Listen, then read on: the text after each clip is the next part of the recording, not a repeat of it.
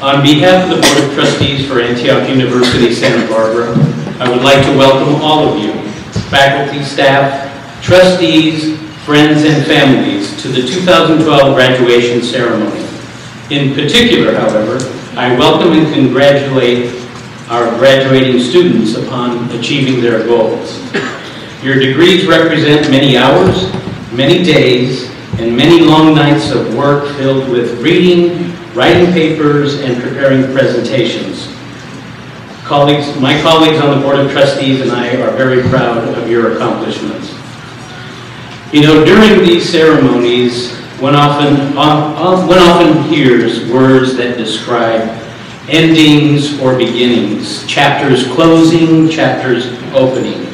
Each of you graduating today have been on your own paths, your own roads. Each of you have traveled in different ways to get to this day, to this point in your life, which is so important. For this reason, I would like us to think of today's graduation more in terms of a crossing of a bridge along your individual roads. What is significant about today, however, is that it is a transformational bridge crossing. As you cross that bridge today to arrive on the other side, you now bring with you the additional knowledge, the additional skills, and experiences you have gained during your time at Antioch University. Like all roads, however, there will be rough spots from time to time. Roads are not always smooth.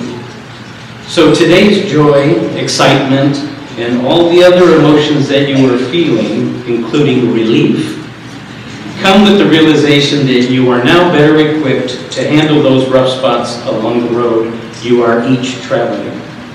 So with that in mind, and on behalf of all of us at Antioch University, we celebrate your success and congratulate you upon achieving your goals, and more importantly, we wish you much continued success and we wish you safe travels. Congratulations.